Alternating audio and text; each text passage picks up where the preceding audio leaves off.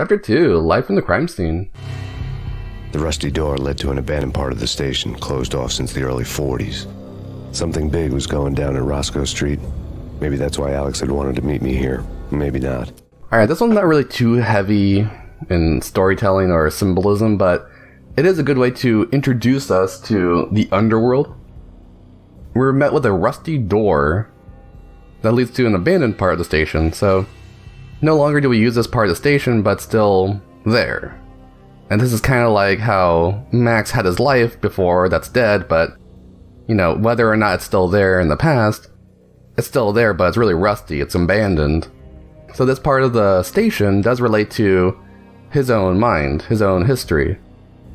And he said something big was going down in this rusty part of the abandoned station. So everything's abandoned. He has to go into the past to find out what's going to happen for the future. And he says maybe that's why Alex had wanted me to meet him here.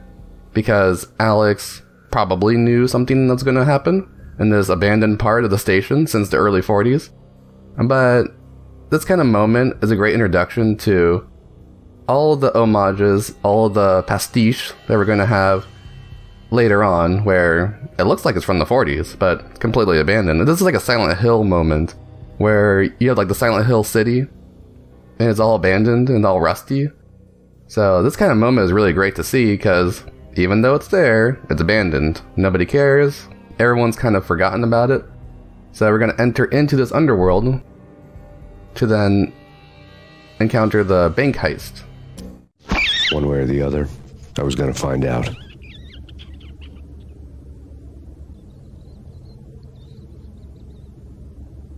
Going to a dark area. This is a thing from that comic book panel during the...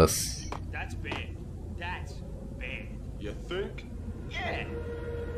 You think that's bad? What's up? Remember the time I was in a comic book? Hey,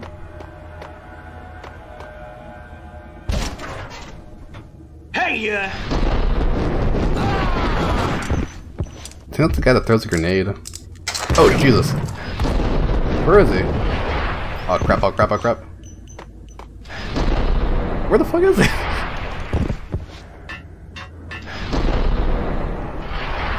Oh my goodness. Oh, Jesus. I was in him, so I couldn't really shoot him.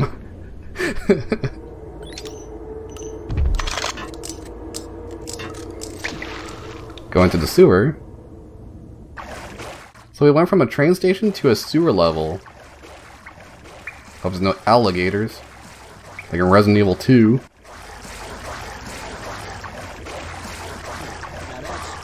Oh, I hear voices. Yeah, spooky. But also, it's like the failure count is rising. Yeah, I wouldn't joke about it if I was you. Yeah. The station's not secured. Someone decided to play hero upstairs. That's all we need. They're complaining about Max. There's no hero, that was me.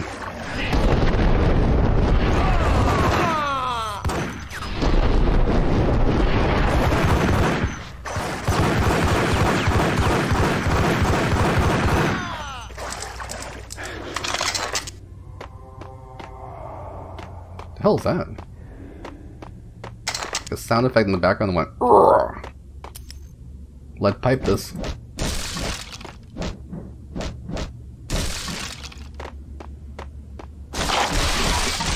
It's about time you pipe down.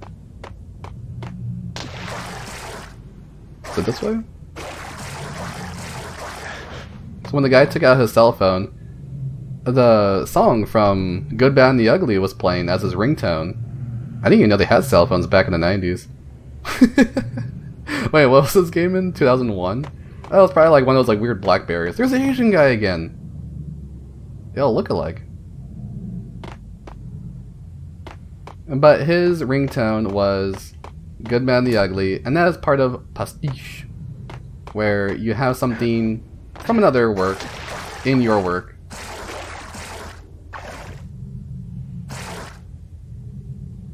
That was a dead end. What is that, just darkness? I can't see goddamn shit in this game. Oh, I can't see nothing. I love the fog coming from the vents above me.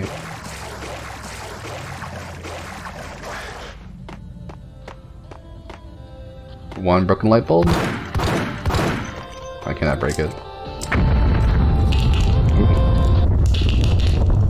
What the hell was that?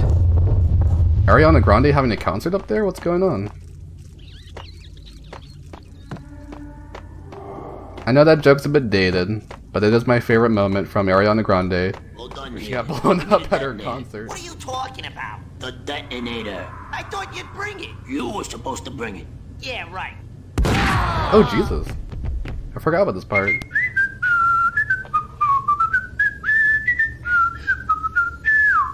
Hey,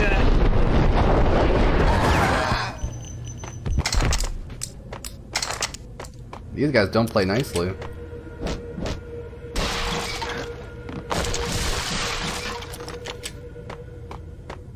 The door had been welded shut ages ago and the bomb was missing a detonator. You said it wrong, Max. It's detonator. Wait, how do you say it? Detonator. Where's the detonator? what the hell? Oh, Jesus.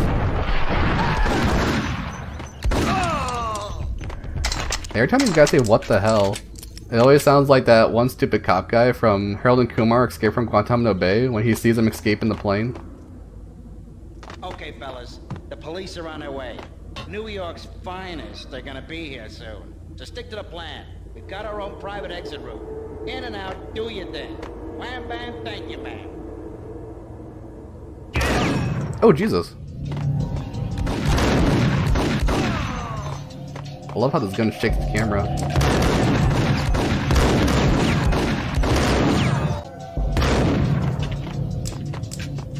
God damn it. Almost dead. Oh, Jesus. I'm limping.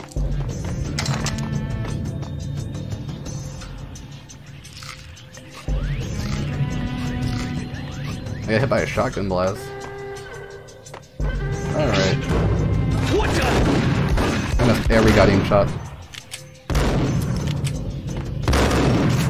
I see ya.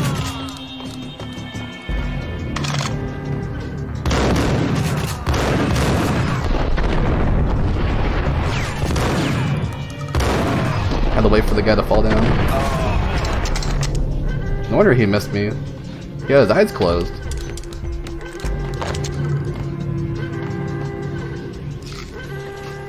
Used up all my pills. There should be some pills here. Heck yes. We come to you now live from the crime scene. Who is this? Right back at you. This is Deputy Chief Jim Bravura from the NYPD. You are to cease your criminal activities and surrender immediately. Sure thing, Jim. Me and the boys have been talking and everyone's real sorry. They'll never do it again. Who the hell is this? Being placed at the scene of a bank robbery wouldn't have tipped the odds in my favor. This kind of part is weird for me. But it is kind of expected from Max. Max has already shown himself to be this kind of sarcastic, sardonic, cynical kind of guy. He doesn't want to really engage with the police force because he's undercover. And because he's undercover, he kind of has to act this way. Maybe it's from his time being undercover, but he says, "We come to you now live from the crime scene," which is how people say it in the news. But he didn't know who it was.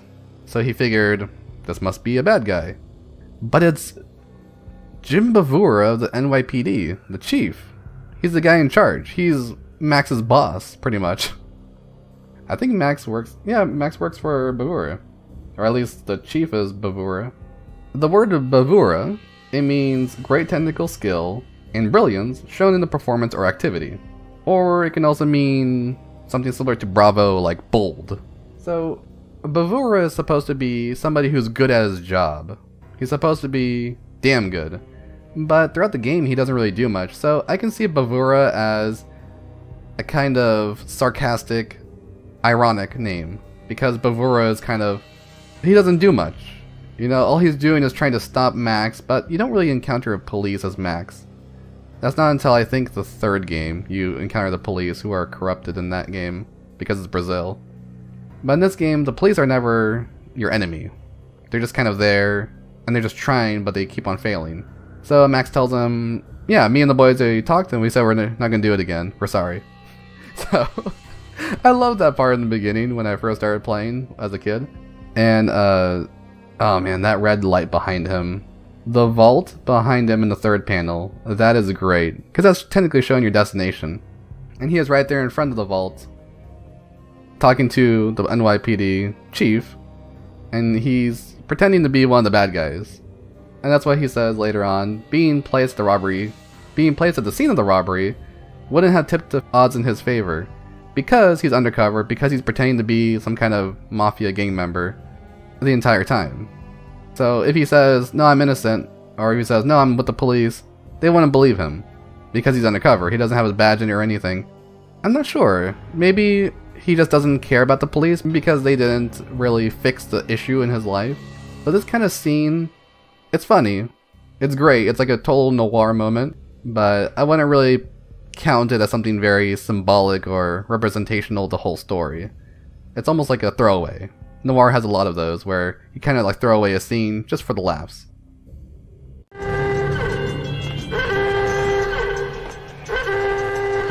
The robbers were in a sperm bank and they're trying to steal delicious spermy wormies. The bank robber's score lay on the table.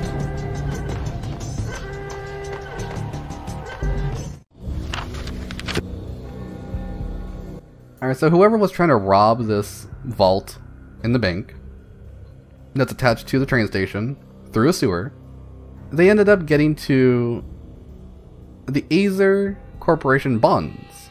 So bonds for a corporation, it's like something that grows. As the corporation grows, the bonds grow. And they're kind of personal, I think. Like, or what do you call that? Not personal, but like a small group of people can get them. So they're worth a lot of money. Worth more than dollars. Just because Aesir, as a company, is worth a lot. And how he says, success story has been recently been on every channel and on the cover of every magazine. So Aesir, a bit closer to heaven, the company, is all over the place. This is a great example of how gods work in relation to corporations. And not to talk too much about this already, but we're what, in the third mission? The third level? And so far we've encountered, in the third level, a mention of how corporations are technically the gods of the, what would you call it, like a cyberpunk kind of world. But this game isn't exactly cyberpunk. I wouldn't consider this cyberpunk at all. Some people might, but because there's a corporation, it could be something else. And that's why I do consider this entire game as Dieselpunk. Some people might be angry at me for claiming this is Dieselpunk, or even claiming that Dieselpunk exists at all. But in Dieselpunk, we have noir, we have German expressionism, we have this like absurd world, and we have an existential crisis, which is part of noir. And also in Dieselpunk, we have diesel technology, and that is part of what Max is using in his gun fu. He's using diesel technology in the form of semi-automatic weapons, and grenade launchers, shotguns, maybe his car.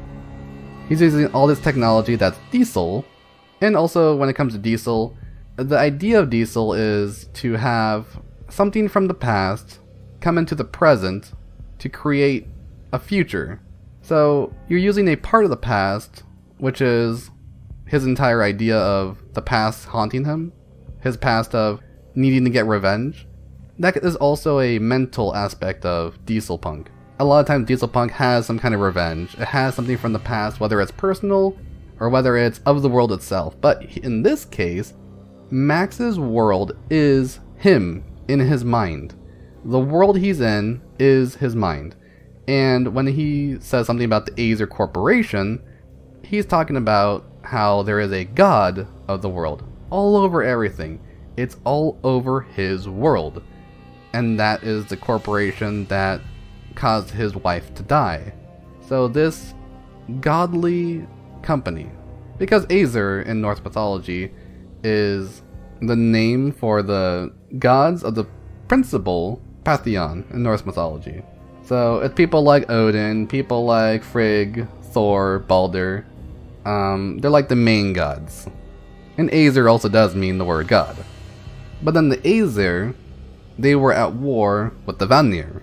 And something to take note of is that while the Aesir used weapons and brute force. The Vanir, the ones who were against the Aesir, they used magic.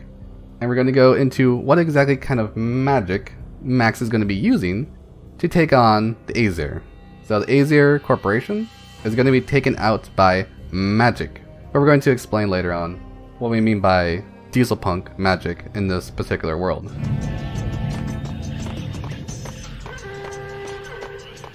To open the next door. Opening Vault A, which is our destination. The bank robbers had left their tools on the table. Judging by the detonators, the crooks had bought enough explosives to send Lady Liberty into orbit. Lady Liberty into orbit. There's a pretty good reference though, because he is in New York. Lady Liberty is in New York. And Lady Liberty represents the liberty of America, the idea of freedom.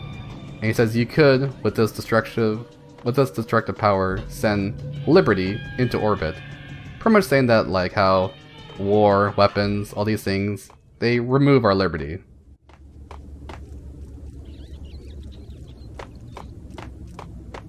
Gun him down.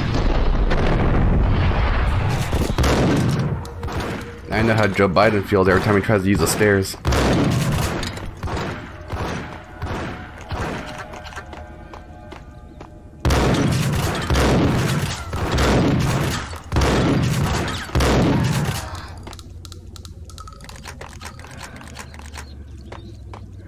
It's too tense. And I got a grenade.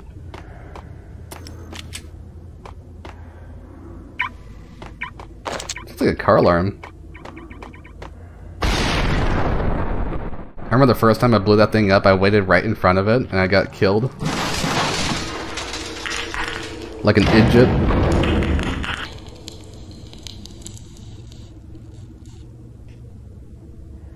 Hold it! Max! Jesus, you almost gave me a heart attack! I nearly shot you! Alex, I'm glad to see you. What the hell's going on? There are more corpses here than at the city morgue! It's an armed robbery. A tunnel job straight to the Roscoe Bank vault through the old station. Look out, it's the guy from Scarface. This is Lupino's gig? This is Lupino's doing? Lupino's men? Really? You sure know how to pick a place? Can you get through? No, it's locked. We gotta get out of here. If it's Lupino, it's... Alex? Alex! There was nothing I could do. He was dead. I could tell by the empty, accusing stare of his eyes. I could tell by the massive amount of farts escaping from his rectum. So Alex dies. The guy he went here to meet is dead. His friend's dead.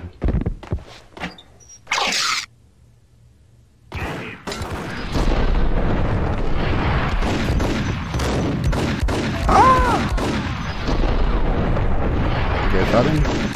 Didn't. So the guy who shot Alex was wearing a big trench coat with sunglasses. And later on we find out who that guy is, because Max didn't see him. But we saw him. And we know exactly who he is. It's BB. BB the backstabbing bastard. Oh god, oh god, oh god. Suck the wall. I think I forgot about you, Sonny Jim.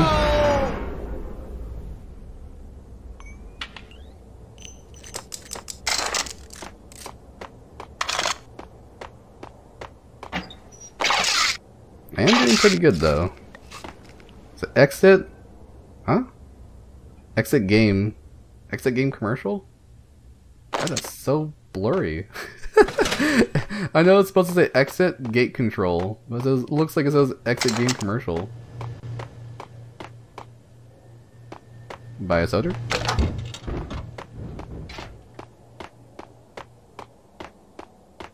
Let's leave. And here's the last view of the creators of the game. Ooh, now we're in the snow. We're escaping the underworld. Alex had kept me relatively sane for the past 3 years. Now I didn't know how I felt. Somehow he had stumbled upon something big and ended up stepping on Jack Lupino's toes. So while in the underworld, seeing a hint of what the gods are of his world, and seeing the theft of their bonds. Bonds could be attributed to something similar to like how we're bonded to each other, like a sacred bond. So when the theft of the bonds is seen, it is a bit of a hint to how Max had his sacred bond stolen. But sacred bond in this case would be his marriage, stolen by a later on femme fatale, one who tries to fall in love with him and tempt him into these aesthetically pleasing ideas. Max has always been trying to be ethical the whole way through, what he believes is ethical at least. And once he started to enter the underworld, he started to see what is aesthetically pleasing. He sees theft, killing, destruction, blowing things up, and then he sees his friend die. Now his friend didn't die because of Max entirely. Max is a 100% victim throughout this whole entire thing. Alex dies because he stepped on the toes of what Max believes is Jack Lupino, but it wasn't Jack Lupino that he stepped on the toes of. It was somebody else who hires Max's friend BB, who later on reveals that he is the one who killed Alex himself, which is pretty heartless, but later on you see BB with his big shit-eating grin, and you're like, God, I can't wait to kill this guy. He's like one of the boss battles. But Alex has kept Max sane for about 3 years, and now he doesn't know how he felt because now Alex is gone. Friendship gone. The last remaining thing tethering him to humanity. The last sacred bond that somebody can create with another human. Now he has nothing. What is he supposed to feel? And that's when he goes out of the underworld to enter this new world that he wasn't in before. Before, he was in the sunset. He was in this world with sun. Now it's dark, nighttime, and snowing. All he sees is death. And this is him technically entering the battle for Ragnarok, the end of the world. And this is his first step into it from the underworld, after seeing his friend die. And in Norse mythology, Ragnarok begins after an exceptionally long winter that allows a number of imprisoned bad guys to roam free. So Loki's sons, the beast known as the Midgard serpent, and the giant wolf, they break free. There is a serpent and there is a wolf that break loose, which leads towards Ragnarok, the end of the world. And that's when they start wreaking havoc and causing natural disasters all over the world. Who do you think is involved with Jack Lupino? Well, later on, we actually do encounter a wolf and a serpent. Isn't that amazing? So it's almost as if the entire game is very closely related to Ragnarok itself. Max is now in the snow, which is related to Ragnarok, the death surrounding the world. And the first sign is the murder of the god Baldur, one of the Aesirs. He's the son of Odin and Frigg. And the second sign is 3 uninterrupted long cold winters that will last for 3 years with no summer in between. So, 3 years. 3 years is how long Alex kept Max relatively sane. 3 years is how long Alex has kept Max relatively sane since the death of his wife. Maybe we can't quite relate that to, being Baldur. Maybe the wife is not related to Baldur. But Baldur was supposed to be the god of light, wisdom, and courage.